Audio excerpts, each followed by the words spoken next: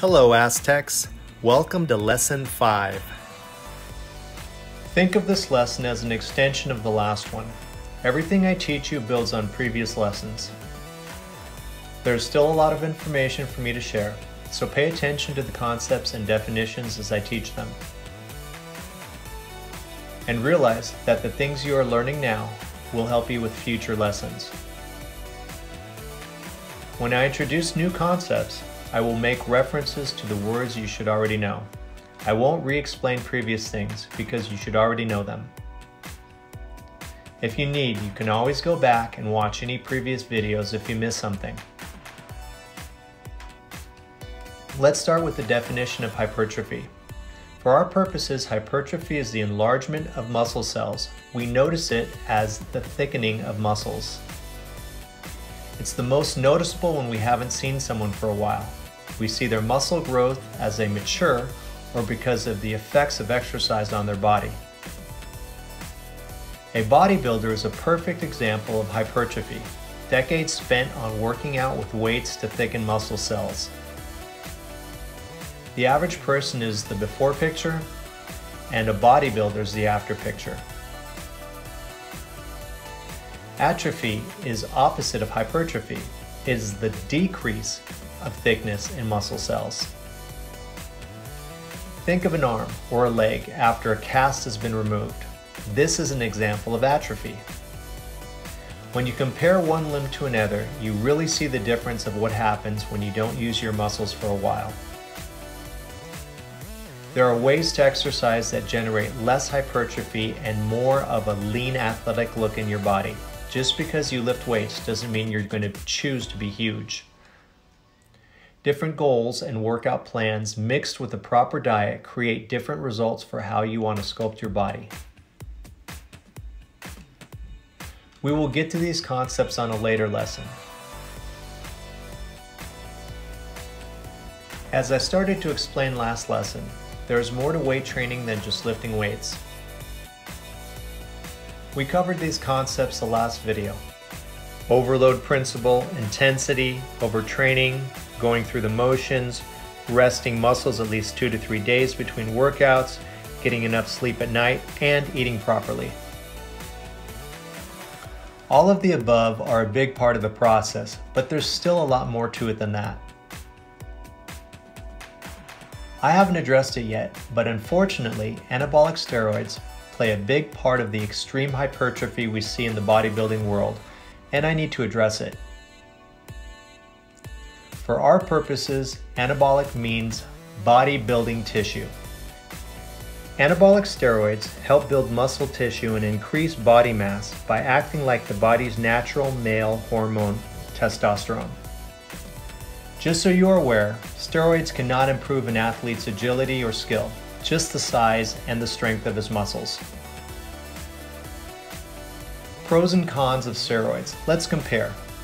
First, the pros. 1. Doctors commonly prescribe steroids to help people with illness and recovery, which is not to be confused with illegal taking of anabolic steroids for bodybuilding size and strength. 2. As far as bodybuilding goes, anabolic steroids greatly increase your body's size and strength with the proper weight training. Now the cons. There are many long-term bad health effects from anabolic steroids. Kidney problems and/or kidney failure, liver damage and tumors, an enlarged heart, high blood pressure, changes in cholesterol increasing the risk of stroke and a heart attack, even in young people. Risk of blood clots, which can also kill.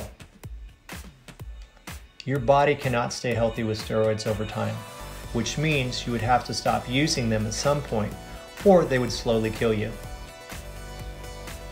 But once you stopped using steroids, you would quickly lose most of the benefits of the size and the strength that you gained and be left with all the damage to your internal organs. All this from taking the steroids in the first place. So in the long run, if you can't keep the results from all the hard training and you are only left with the damage from it at the end, why do it? Your muscles would eventually atrophy back to your normal size after the hypertrophy gains once you stopped using the steroids. and you would have the terrible side effects of damaged organs that you need for life. This and many other reasons I didn't have time to mention is why I believe steroids are a really bad idea for you.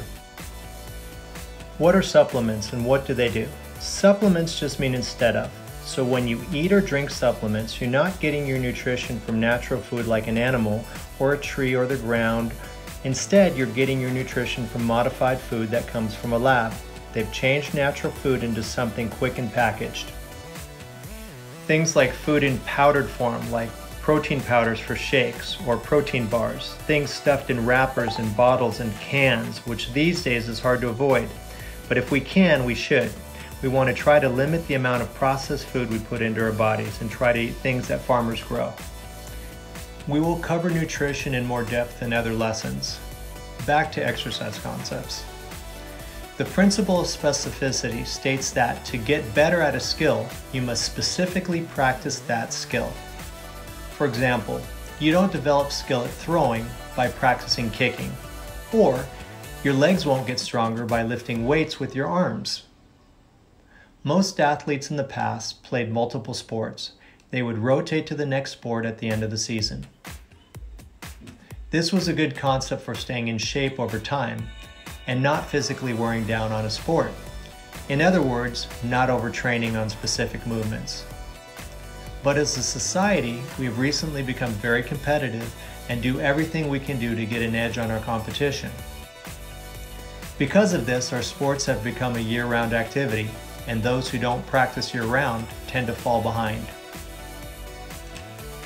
and are not as skilled as those who are using the principle of specificity to its extremes to have an advantage over the competition.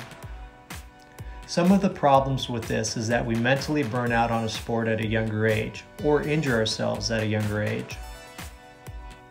For example, a young baseball pitcher throwing all the time gets very skilled at throwing a baseball and develops a lot of skill and control, but over time does damage to his arm because of all the throwing motions.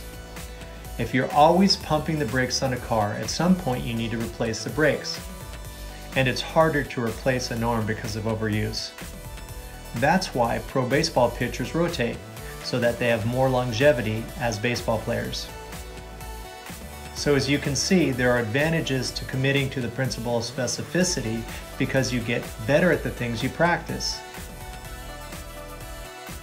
But there can also be consequences with overuse if the body's not allowed to recover properly. This is very similar to the rest concepts covered in the last lesson. It's a balancing act between working on a skill to get better and overtraining and doing damage to a body. I need to do a good job of explaining this concept to you now so that you don't physically pay the price later. I have some personal examples of this. When I got to high school, I started lifting weights seriously, skipping very few days till I was around 45 years of age. That's 3 decades of serious weight training. At my peak, I was 55 pounds more of muscle than I am now.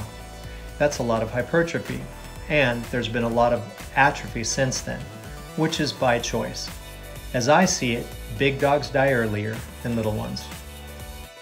So I made a choice to be a little dog and downsize myself. I even had to stop exercising for a few years so that my body could recover. I now stay lean because it's less weight on my body, less stress on my old worn out joints.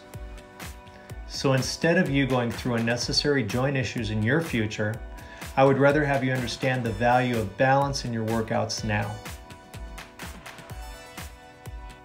If I could do it again, I would have cut my lifting exercises in half and spent the other half doing a wide variety of exercises.